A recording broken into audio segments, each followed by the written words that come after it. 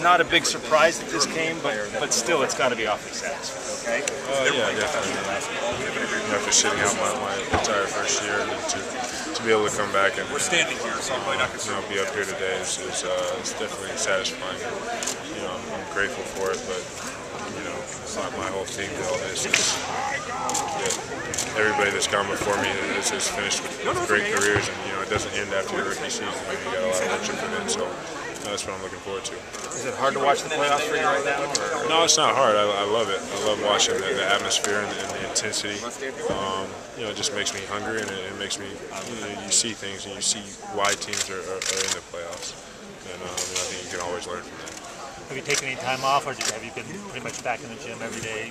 No, I've taken time off. I needed to take time off. I started working out at the end of the season last year, and went all through the summer and into training camp, and so I had to give my body a break, and it's starting to hit it a little bit harder now. How beat up were you? Any specific thing you're working on in terms of? My shot. Something that I'm just going to shoot as many shots as I can and become as comfortable as I can. Incorporate that into my game more and more. How beat up was your body after the season? I know, like Charles Barkley was saying that you were going at the highest gear possible every play. It wasn't that beat up. I feel like I could have still played however many more games, to make the playoffs, whatever it was. I feel like I could still play. It's just a matter of preparing your body and making sure you're ready at the start of the season.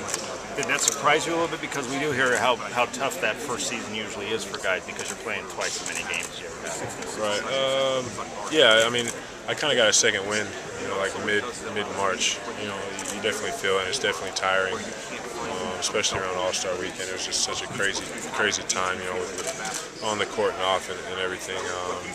That I just really kind of calmed down in March and just got my rest and felt pretty good towards the end of the season. What's it mean to you to be unanimous? And I think first time since '90 you're also sorry. It means a lot. I think Chris Paul was unanimous though. 1 point. Never mind that. David Robinson. God only knows who didn't vote for him, but. Yeah, I know.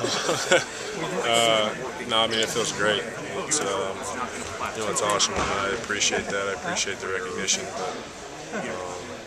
But, like you said, David Robinson, he had a pretty okay career, so I got a lot to work on. Blake, a lot of people say you make the game look easy. Is the game easy to you? What's the most difficult thing, and is it easy to you? On every level, it's basketball. Once you get used to the speed and the pace, it's just playing the game. So, I definitely wouldn't say it's easy by any means, but you just react and you just have to play, and you're going to make mistakes. You can't worry about it. And the more and more I play, the more comfortable I'll become. That's what I'm most excited about. Where's the trophy go? In my house somewhere. Not in the parents' house? No, I have all my trophies in just like a room on the floor. I don't have like a shelf for them yet. I guess I should work on that.